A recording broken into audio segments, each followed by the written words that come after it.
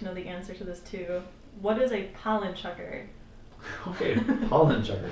Yeah, that's a in the That's know a new type one. term. Yeah. Okay, so pollen chucker kind of broadly refers to people who breed for seed. If you're breeding cannabis plants for their seeds, you're a pollen chucker. Now, that pollen is what the male plant produces, and it pollinates the female plant, and those flowers fill up with seeds instead of, an unpollinated plant, which is typically what you're going for if you're just producing bud for medicine.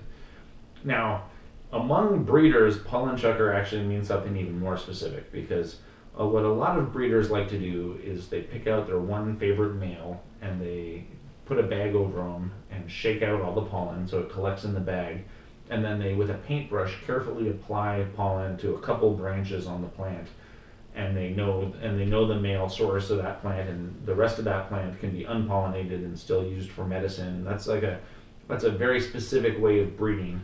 Whereas a pollen chucker is kind of the OG original gangster way of doing it, where you just have a bunch of males in your garden and the pollen's all blowing around and every plant gets super pollinated. So among cannabis breeders, it's actually a specific technique of breeding that, it has some advantages. I personally prefer the technique I described with the paintbrush, and it's more specific and you can be a little more deliberate about it. But a pollen chucker just lets the pollen go everywhere, and that's why it's pollen chucking.